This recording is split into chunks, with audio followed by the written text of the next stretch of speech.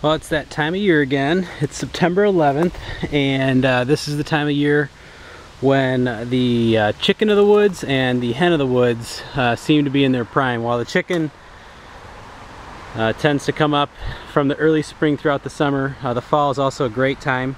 I came out here the other day looking for some hens and found some, and then also found the largest quantity of chickens that I've ever found in one spot. So we're gonna go ahead and take a look at that. But first, here's a hen right at the base of this oak tree. And then we're gonna move down here toward a pretty serious, sizable outcropping of chicken of the woods. And it's all really, really fresh. I don't know how many pounds. I have a feeling it's gotta be at least over 40 pounds of chicken on this tree. So we'll kind of take a look here, but here's the first big, here's my hand, which is just, not a, and it's a pretty good, this is probably like a 5 pound, 6 pound piece right there. And then it kind of spirals around this tree, and it just keeps going and going. I was really surprised when I came up on it, and all of this is really, really fresh. So I just kind of a look at the underside of these, kind of yellow and then orange on the top. Again, all very, very fresh. Then as we circle around here, there's a bunch growing around the base.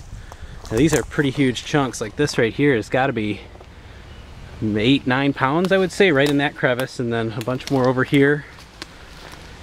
And then back up to the original piece that I just showed you. And then there's a little guy right up there. Then as we make our way down here, you'll see more hens. We got one on this oak tree right here. That one looks, yeah, this one's pretty fresh.